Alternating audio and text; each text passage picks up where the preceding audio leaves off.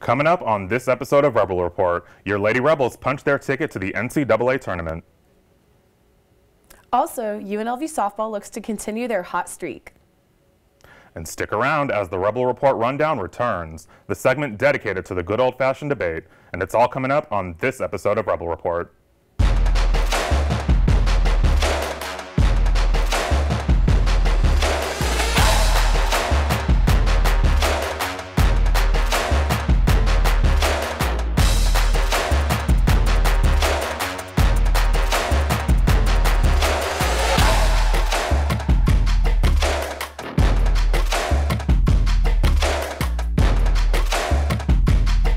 Welcome to Studio B on the campus of UNLV. This is Rebel Report. I'm Jamie Boyle.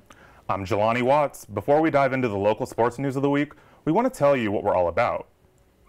Every week, we cover UNLV athletics, the games, the events, the athletes, and coaches. But we're also here to cover all the major sporting events happening in Southern Nevada. Let's begin with our top story. The Lady Rebels haven't won a Mountain West tourney in their history, but this season's squad looked to change that. Nick Todorovich has more on the Lady Rebels' quest for some hardware. The Lady Rebels capped off their great regular season with a Mountain West Conference Championship and an automatic bid to the NCAA tournament. After losing 2 of their last 3 regular season games, the Lady Rebels exploded in the Mountain West tournament, winning 3 straight, including the Mountain West Championship game. The Lady Rebels' journey started with Utah State, who they defeated 82-69. Next up was a semifinal matchup against the Air Force Academy. The Lady Rebels won once again 61-50. And to top it all off, the Lady Rebels were able to hold off Colorado State and win the Mountain West Championship. After a long season and some growing pains, Coach Lindy LaRocque was able to put together the personnel she needed to get this team to a championship. You know, obviously last year, the first year, there was like a number of crazy things, you know, pandemic, all of that. And then for me as a first-year head coach, you know, a brand new staff that is working together. We went through a lot of growing pains. Like you have to believe you can do it before really you can ever do it. And so then it's just kind of trusting them and having, like you said, really good people around you, you know, great administration, awesome assistant coaches, and then, you know, you do need some talented players. The UNLV players were always eager to play for Coach LaRocque, including the Mountain West Tournament MVP, Essence Booker. I remember my first phone call with Lindy. She immediately answered the phone, and she got right to it. Like, it wasn't, you know, hi, my name is Lindy LaRocque. It was, we're trying to win a championship. What are you doing? So I was like, I'm trying to win a championship too. She just stated what we were trying to do from the jump. So coming in, I expected for us to work hard. I knew nothing was going to be given to us. Me and her were after the same goal, and it was up to us. You know, resembling as a point guard, you got to resemble the head coach to put that into our freshmen, you know, and give them the encouragement and confidence that they need for us to get here. It is noticeable that this team is united. Coach LaRocque believes in all of her ladies, and they believe in her. Reporting for Rebel Report, this is Nick Todorovich. The Lady Rebels will see where their destiny lies when they enter the NCAA Women's Tournament. Selection Sunday is this weekend. The Lady Rebels had a recent loss against the UNR Wolfpack. Reporter Sydney Lum has more. It was a close game here against UNR, but the Wolfpack couldn't be stopped tonight, even though our Lady Rebels pushed them to the end of their shot clock multiple times. Ultimately, I thought our defense was pretty good. You know, we kind of got loose in some of our ball screen coverage when they were able to hit our roller, but we did push them to the shot clock late, like multiple times. Although their defense didn't hold up, they were still recognized tonight for their achievement of regular season Mountain West champions. We're a really good team, and this loss doesn't define our whole season. It doesn't take away from the fact that, you know, we won a regular season championship, which is really freaking hard to do, the consistency of that. Winning the regular season championship is not all that they were celebrating tonight. Kayla Rooks is the only senior on the team and was recognized after the game. I mean, Kayla means a lot to us, so just going out and trying to give it our all, putting everything out there for her last home game. I think we just dedicated this game to her and try to play it like our best. This has been Sydney Lum with Rebel Report. Coming up, Rebel Hockey takes on the Oregon Ducks in their last home games of the season. Reporter Connor Torres has more. UNLV Hockey has their final 2 home games of the season as they face the Oregon Ducks in back-to-back nights.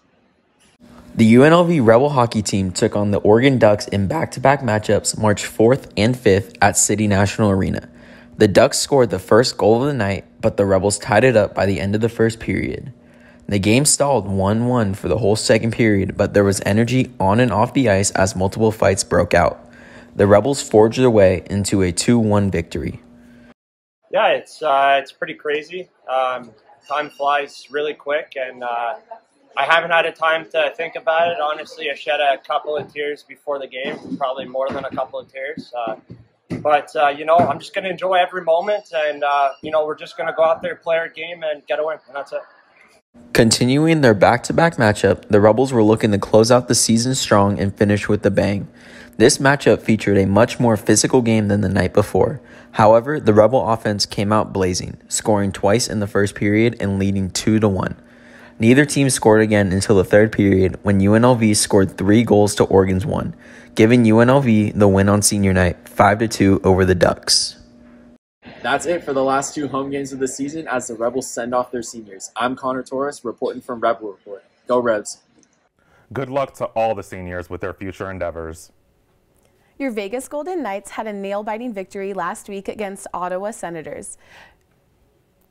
Your Vegas Golden Knights defeated the Ottawa Senators 2-1 in what was an intense game of hockey, with the game tied at 1-1 heading into the last 5 seconds of the third period.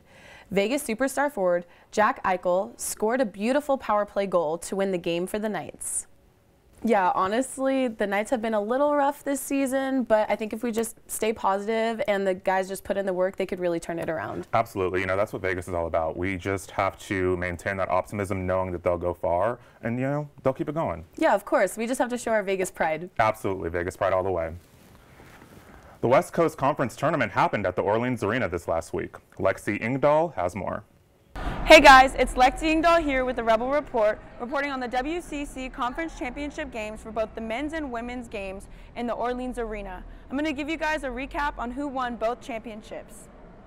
It's a good day to be a Gonzaga basketball fan. Both the men's and women's teams took home the first place trophy for the WCC tournament, solidifying their bids in the NCAA tournament.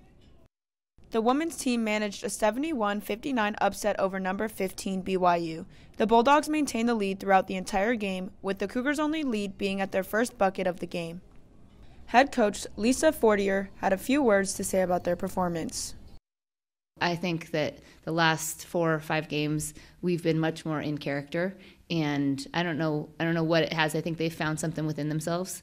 We've tried to pull it out of them. We've tried to push it into them. And I think really ultimately they have to find it, and they certainly have, and hopefully that will carry us through our next few games as well. The men's team beat St. Mary's 82-69 Tuesday night, just a few weeks after an upsetting loss to them during conference play. Ramir Bolton had himself a night, leading all scorers with 16 points, while 2 other players scored in double digits. In the post-game press conference, Bolton explains his role for Gonzaga. I definitely wanted to be a part of that, part of the winning culture, and, just, prove myself, coming off a 2-22 team, people may say, you're a loser, you can't win games and things like that. So, I just want to prove to myself and everybody else, I can, do what it takes to get things done. This has been Lexi Ingdahl reporting for the Rebel Report. Sounds like it was a great tournament for the Gonzaga Bulldogs. Thanks, Lexi. The Rebels played Wyoming in their final game at home last Thursday. Jacob Teller provides us with a recap of the game and what's next for the Red Hot Rebs. The Runnin' Rebels capped off their 2022 season at home against the Wyoming Cowboys. For the final game at home, the Rebels honored the seniors of the team as well as the seniors of the cheer and dance team. Kayla Rooks from the Lady Rebels also received her flowers for the senior season. As for the game, the Rebels got off to a hot start with Royce Ham popping off beyond the arc to get the Rebels on the board first. Royce Ham Jr. took over the first half with 10 points, and he managed to get 10 rebounds throughout the game. Bryce Hamilton struggled to get on the board early in the game due to being double covered. Jordan McCabe and Bryce continued to distribute the ball to teammates left open due to Wyoming's double team on Bryce. As UNLV pulled in front, Wyoming forward Hunter Thompson came off the bench and hit 3 threes in a row, keeping the score within 1 possession heading into the half.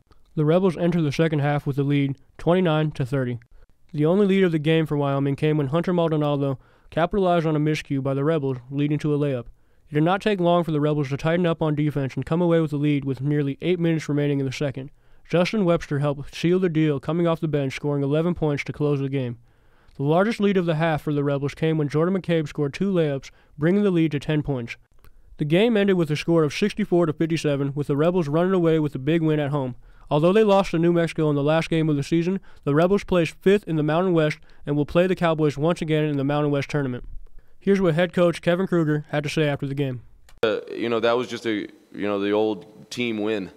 It gets used a lot, but it's true. Especially, if you go back and watch it, and I'm sure when we go back and watch it, we're going to see so many things that were done by guys that just kind of gave us that bucket when we needed it, or made that pass from Wyoming just be a little off target and kind of save the possession. The Running Rebels came out victorious tonight, 64-57 against the Wyoming Cowboys. Royce Ham had 17 points and 10 rebounds, and they came out with a win heading into the Mountain West Conference playoffs. This is Jacob Teller, reporter for Rebel Report. The Major League Baseball lockout appears to be over. ESPN's Jeff Passan reports that the Owners and Players Association reached a tentative deal on Thursday.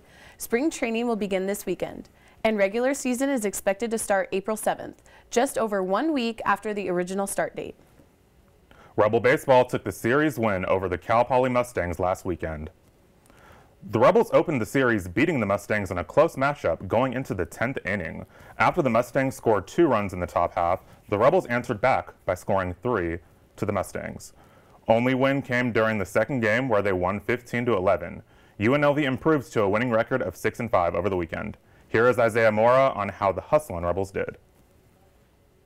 On a cold and windy Saturday afternoon, UNLV hosted the Cal Poly Mustangs in the second game of the 3-game series. The Rebels had the most runs scored in an inning, with 6 runs coming in at the bottom of the 7th. Nevertheless, UNLV fell to the Mustangs 15-11 due to the Cal Poly 5-run 9th inning, led by star hitter Brooks Lee, who hit a crucial 2-run home run in the top of the 8th. UNLV ultimately ended up winning the series the next day, beating the Mustangs 15-3. This is Isaiah Mora with Rebel Report. Thank you, Isaiah. UNLV baseball season is in full effect, and it'll be exciting to see what the season offers. Here's a weekend recap of the Rebel softball from Jillian Maracini. The Boyd Gaming Classic softball tournament took place over the weekend, March 4th through 6th, at Eller Media Softball Stadium here in Las Vegas, Nevada. Here's a recap of Rebel softball. This is Jillian Maracini with Rebel Report. UNLV softball played at home all weekend against a total of 3 teams: New Mexico State, University of Houston, and Washington State. On Friday, they played in a doubleheader where they won 13-5 against New Mexico State and then fell short by 3 to Houston later that day. Another doubleheader took place Saturday where they again won 1 but lost to number 7 Washington. They finished off the Classic playing Houston and winning in a shutout pitched by Jenny Bressler. After the weekend, Sophia Morales was named Mountain West Freshman of the Week. Look out for your UNLV softball as they travel to Tucson, Arizona this weekend for the Bear Down Fiesta. Good luck this weekend, ladies. Up next, we throw it over to the Rundown, where Connor and Hector debate some of the big news of the week, including a huge blockbuster trade in the NFL. If you haven't already, make sure to follow our website for more Rebel Report content. Our website can be found at www.rebelreportunlv.com.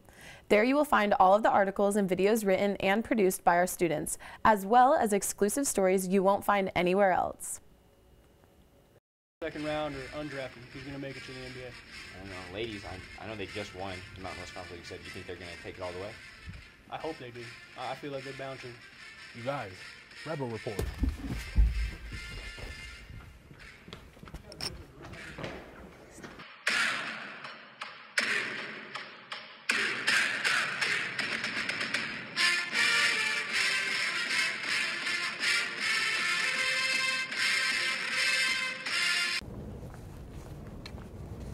Hey, did you catch that UNLV game? I did.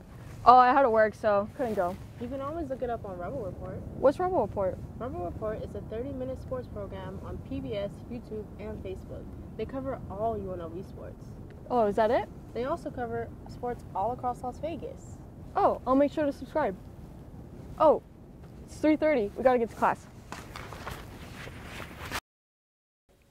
Welcome to The Rundown. I'm this week's host, Jennifer Soto. Joining me today is Hector and Connor. On Wednesday night, our Lady Rebels won the Mountain West tournament. So what do you guys think is the next move for them? Well, Lady Rebels clinched their first tournament berth since 2002. They beat 3 good teams along the way, so I think they have a good shot of going through the tournament, making at least to the Sweet 16, maybe even further. I think they'll be a Cinderella-style team. I don't think they'll be ranked as higher as some of those higher teams in the Big East and that. So, what about you? I think you're right. I mean, it's their first tournament bid since 2002, but their first conference tournament win since '94. It's the first time they got an automatic bid since they won the Big West. It's a really versatile team. I mean, you have Desiree Young, who was the conference player of the year, but she wasn't even the MVP of the tournament. That was Essence Booker getting over 20 points a game.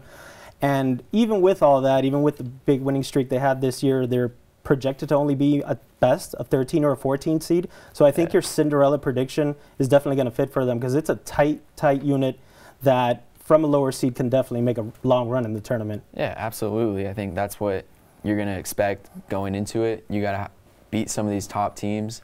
You're going to be ranked lower down. You're going to have to get that Sweet 16. I think they have an opportunity to make it as that Cinderella. Definitely. It feels like the first time basketball's been relevant here since Jared Tarkanian was around, but it's good to have him back in the big dance. Yeah, it will be very entertaining watching them play, seeing if they can pull off that first round upset, which I personally believe they'll get that opportunity to do it and keep it close those first 2 rounds based on where they get and what region they get matched up with. So. And it's awesome that they're giving the fans a chance to see them on national TV, so it'll be a really exciting watch. Yeah. And so also in recent news, Seattle Seahawks traded Russell Wilson to the Broncos. What do you guys think about that trade? Well, I think Seattle got a haul. Drew Lock, Shelby Harris, Noah Fant, 2 first-round picks and 2 second-round picks. But you gave up a franchise cornerstone in Russell Wilson and a 4th-round pick. Automatically makes Denver a Super Bowl contender. Seattle loses that franchise icon, makes a lot of Seattle fans upset. But I think they got an opportunity to rebuild, retool. Denver's going to be definitely a Super Bowl contender. They're trying to pull the same thing as the Rams when they traded for Matthew Stafford last year and win the Super Bowl. So that's what Denver's going into it thinking, honestly. It's going to be really interesting to see how this all plays out. Like you said, you give up a lot for a franchise quarterback, but I don't feel like you can ever pay too much to get a franchise quarterback. Now, here's the big kicker. Which Russell Wilson are the Broncos going to get? Because let me read off some stats to you, if I could, for just one moment. First half of the season last year for Russell Wilson, averaging 318 passing yards, 3.5 touchdowns, and 71% completion rate. Second half, after the fractured finger, 209 passing yards a game, a touchdown and a half, 66% completion rate, and PFF had him rated 16th of 35 qualified quarterbacks. So if they get the second half version of Russell Wilson, they definitely paid way too much to get him, and they're going to have to give him a big contract just to keep him around. So it's going to depend on how Russell Wilson plays out in Denver to see how the trade is really graded in the end. But if you ever watched that second half of the season, he looked like he was hurt and he just played hurt. So. Maybe he played through the injury. I mean, that goes a lot to his bravery. He's never been hurt like that in the past. He's always a player that avoids the big hits and is able to stay upright for the most part. So we'll have to see, what happens as far as how he's able to produce for the Broncos. If he can get them to that Super Bowl, then it's all worth it, right? Yeah. You can cry about the future all you want, but I'll do it as I'm polishing the Super Bowl ring. So you just saw the Rams do it. I think the Broncos, since it's a copycat league, they're trying to do the same thing. And as far as how this affects the Raiders, to be honest, the Raiders always seem to play that division tough, and it's really more about the rest of the season. It's only 6 games for that division, so as long as they can get maybe 3-3 out of it, I think they should be okay. Okay, but the Raiders, they were a fringe playoff team. Basically, they played the Chargers as a play-in game week 18. Right. So I don't know how they're going to fare adding another quarterback, especially where there's 4 top 10 quarterbacks in that division now. Definitely. I think Derek Carr's probably the best quarterback ever to be the 3rd or 4th best quarterback in his own division. But he still is going to give that team a chance to compete. We have Josh McDaniels now, so it's a whole new coaching staff. We've seen how he did with Brady, how he did with Peyton Manning, how he did now this last year with, oh gosh, I'm sorry. Mac Jones? Mac Jones, thank you so much. But we'll definitely have to see, how the Raiders can rebound because their path to the playoff definitely got tougher. Oh, All right. absolutely. So that will conclude today's rundown. Thank you, Connor and Hector. Now back to Jamie and Jelani. Up next, we get to know a Rebel a little better with the visit to the UNLV cheer team. Tired of endless scrolling through sports shows that don't talk about your Vegas teams? Haven't found the right sports show for you? I just wish there was a show that focused on Vegas sports. There is. Really? It's called The Rebel Report. What is Rebel Report? The Rebel Report is a UNLV sports show run by UNLV students that covers everything Vegas sports. To Golden Knights hockey, to Raiders football, to UNLV softball, the Rebel Report has it all. You don't have to tell me twice. I'm watching right now.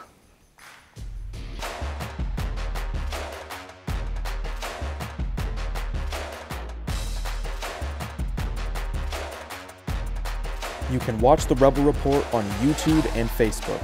And for more sports news, follow the Rebel Report on Twitter. Are you a sports fan and want to keep up with your local sports? Well, then listen up, because we have the perfect thing for you. Welcome to Rebel Report, where we cover all things Las Vegas sports. Soccer, we got it. Baseball, we got it. Football, we got it. And basketball? Well, you know the answer to that one.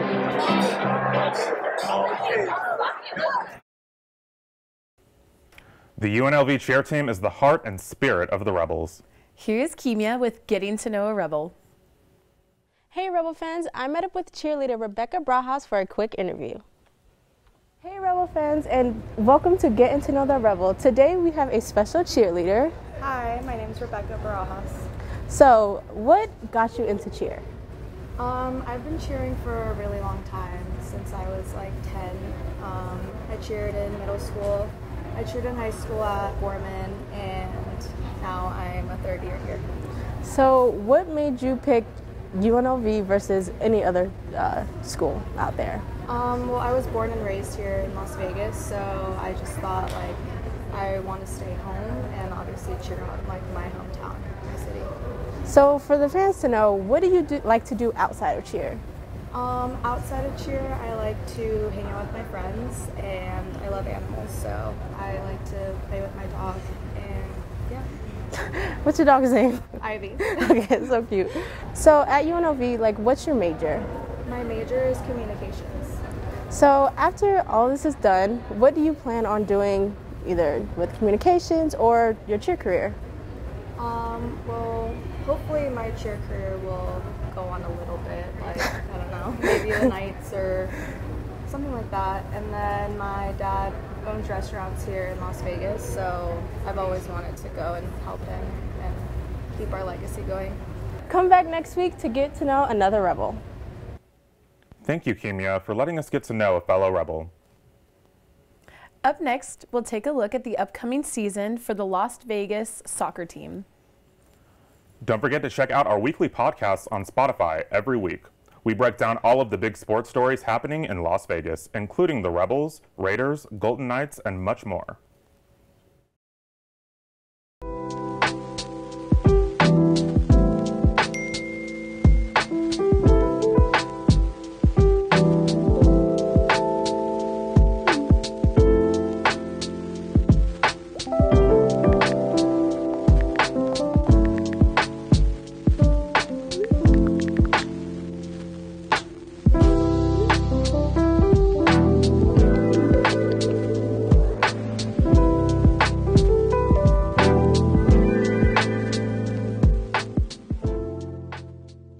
Rebel Report is your go-to place for coverage of sports all over Las Vegas, providing stories and content you won't find anywhere else. I'm Jelani Watts. And I'm Hector Solomon. And that's all for Rebel Report. We'll see you next time. And cut! I got 2 minutes to get to the Mac Center before the game starts.